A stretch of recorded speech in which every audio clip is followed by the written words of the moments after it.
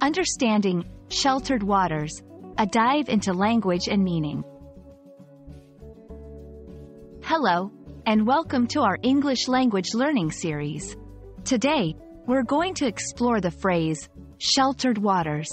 This term is not just about the sea or the ocean, but it carries a deeper meaning, both literally and metaphorically. So, let's set sail and navigate through the calm and serene world of sheltered waters. Sheltered waters refers to a part of a sea, ocean, or lake that is protected from strong winds, waves, and currents, making it a safe and calm area. Imagine a small, quiet bay shielded by a curve of land or a harbor with breakwaters preventing the rough sea from coming in. These are perfect examples of sheltered waters. They are safe havens for boats and ships, providing a tranquil environment away from the open, turbulent sea.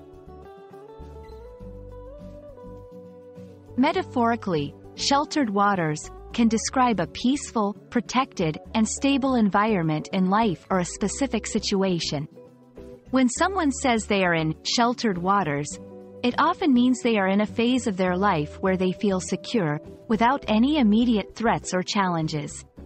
It can also imply a protective environment where someone can grow and develop without facing the harsher aspects of life directly.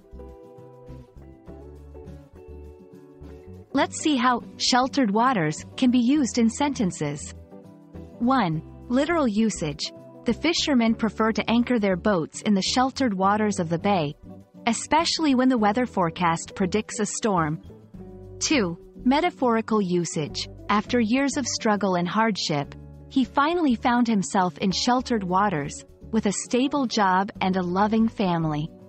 Understanding the context is key to grasping the full meaning of this phrase, whether it's used to describe a physical location or a state of being. And that's a wrap on sheltered waters.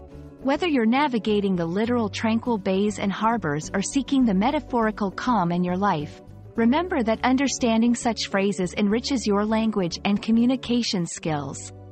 We hope you found this journey through the calm, sheltered waters of the English language enlightening and enjoyable. See you in the next video, and keep exploring the depths of language.